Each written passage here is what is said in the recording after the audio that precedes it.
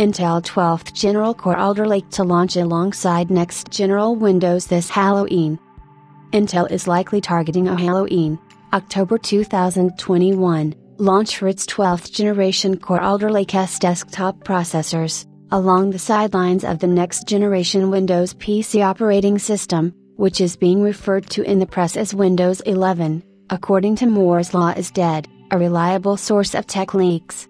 This launch timing is key, as the next-gen operating system is said to feature significant changes to its scheduler, to make the most of hybrid processors with two kinds of CPU cores.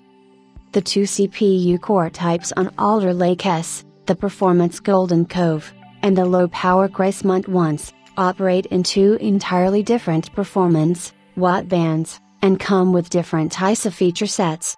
The OS needs to be aware of these, so it knows exactly when to wake up performance cores, or what kind of processing traffic to send to which kind of core.